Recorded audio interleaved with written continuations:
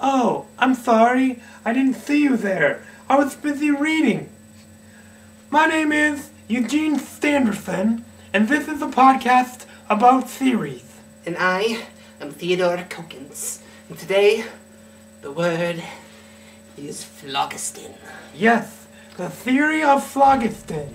Would you please explain? It originated back in the early 1340s. Yes. Where Christopher Columbus sailed the ocean blue. He did.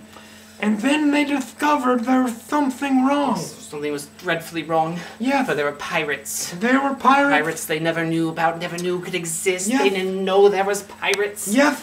And that's where we get this theory. How did the pirates come into an existence? Phlogiston, my friend. Yes. Phlogiston. That is not a god or a swear word that we're saying. You heard that here on this podcast. Yes. So, we will go into deep detail. Yes, indeed. So, let me pull out some manuals on Phlogiston. I will give you the definition from the dictionary. The definition of Phlogiston. The whereabouts or beginnings of pirates and the way that they interacted with Christopher Columbus. Indeed. That is the theory.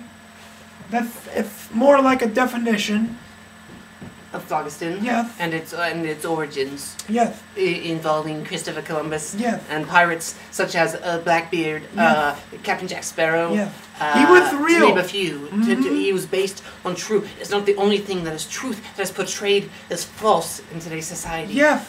The major news medias, the governments, they are in conspiracy, which includes and dates back to the 1340s, where Phlogiston first originated by the pirate himself, the Black Sparrow. Yes, that is the combination. It's true. We combined Jack Sparrow and Blackbeard. And yet we did not, for it is fact. Yes, it's right here, on this page. Wait. Page number 42. This one's blank. It must be on this page. Correct. Yes. So basically, there's a conspiracy out there that says, it says that Phlogiston is an infactual. Why don't you read it for me? Straight out of it. It is a dragon's flank. Yes.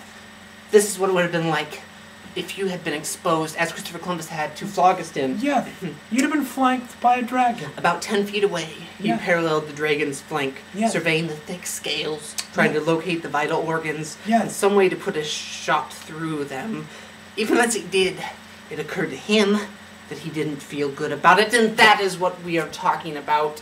Yes. How did he feel? He felt terrible. Not good. No. He probably had some plums for breakfast. It is quite possible. Had the runs later. It's true. And then invented Phlogiston. Fact. You come up with the brilliantest things while you're on the toilet. Conspiracies? Yeah, that too. Quite. So, thank you for tuning in to this edition of Phlogiston. Podcasts of Theory. Theodore Kokins. Yes, and I'm out as well. Out of a job. 'Cause you people suck.